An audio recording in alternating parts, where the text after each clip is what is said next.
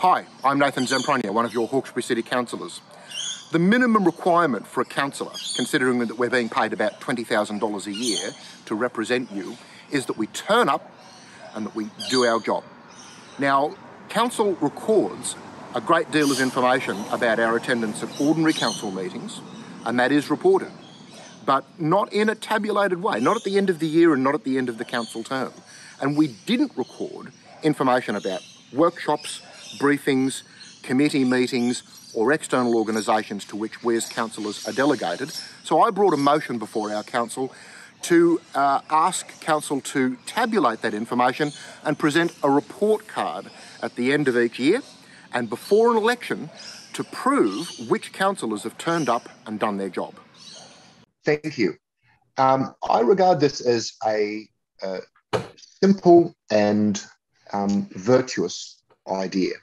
What we don't collect at the moment is councillor attendance at briefings, workshops, community consultation sessions. So most of the information I'm looking for is already collected. There is no onerous administrative overhead here. But what I do believe would be appreciated by the community is being presented a report card at the end of the council term that tabulates that information on a per councillor basis and provides some information to voters about how diligent their councillors has been. I think the community expects this kind of accountability. Our community strategic plan, our code of conduct, all make mention of the need for us to be present, engaged, and diligent. This is simply something that we can do in service of those values that we've already put forward to the community as things that we support. I think what they might worry about is a councillor who attends one meeting out of three in order not to be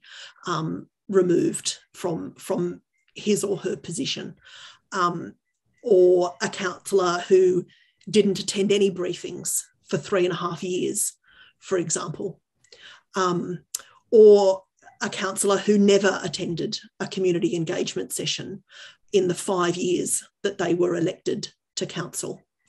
That, I think, is the sort of information that the public has a right to know, given that they are paying us an allowance to do this job. But I think it's a small part of the story, and I think it just brings us into line with, public company reports on attendance to board meetings, Parliament's report on attendance to members to sessions. I think that this is an example around accountability and transparency, which are words that we heard very prominently during the lead up to the election. Everybody was promoting accountability, and I think that this is correct, and it shows to our ratepayers that we have actually attended that conference. And I have been to conferences that are 3-day conferences and people leave after the first day.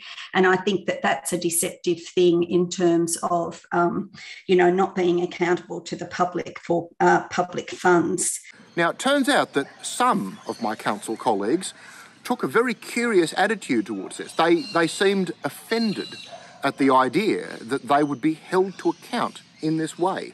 Thank you, Mr. Mayor. I find this notice of motion ridiculous and insulting. And what this notice of motion is saying is that, it implies strongly that we can't be trusted to manage things. That we have to be supervised, we have to be watched, and things have to be done to make sure that we turn up to events. It's all ridiculous. And I'm actually quite insulted by this whole process. And I'm surprised that other councillors aren't insulted by it as well. It'll cause us a lot of problems and won't make the council look good. It'll make us look very divided, very ineffective. And I'm going to vote against this notice of motion. I'm not supporting this notice of motion. To get our staff to gather such information is not appropriate. It is clearly for political ends. Our staff should be only working on things for the public good. This notice of motion just assumes that if you show up, and if you show up to everything, you'll be effective and diligent. I can't support this, and I hope my fellow councillors won't either.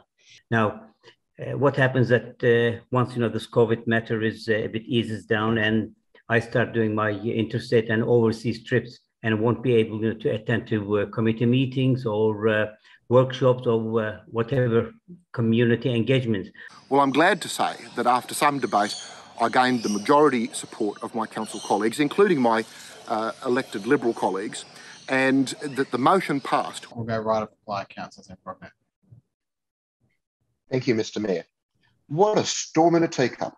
Look, unlike some of my colleagues, I am not afraid of, nor am I insulted by, the prospect of accountability. Most of the information that I'm asking for here is simply a re-presentation of information that is already collected and already public.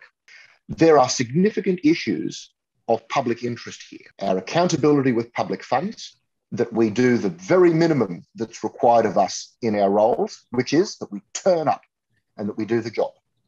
All of this sophistry about whether we go to a meeting for 2 hours or 10 minutes, whether we sit in the back row, or whether we do a song and dance act on the stage, that's not what this is about. There are many other things that people will use to judge at the end of the term whether a person is worthy of re-election. The degree of engagement that we have with our broader community, the community groups that we're members of, the residents that we sit down with, our perception of issues, the research that we do behind the scenes, they're not captured by this, but they're not meant to. This is simply a tabulation of information relating to which committees or conferences or workshops or council meetings we attend. In the interest of public accountability, I think this is simple, obvious, and worthy. Which means that as a result of my motion, now in the annual report and before a council election, you are going to get a report card of which meetings our councillors turned up to and who turned up and did their job. Okay, we'll put the motion. All those in favour, please raise your hand. In favour of the motion are Councillor Connolly, Councillor Jurek, Councillor Lyons-Bucket, Councillor Wheeler, Councillor Reardon, Councillor Weigel, Councillor Zemproglu, Councillor Dr. Marchi, Councillor Richards. Against, Councillor Calvert, Councillor Kotlash, Councillor Sheether. Declare it carried.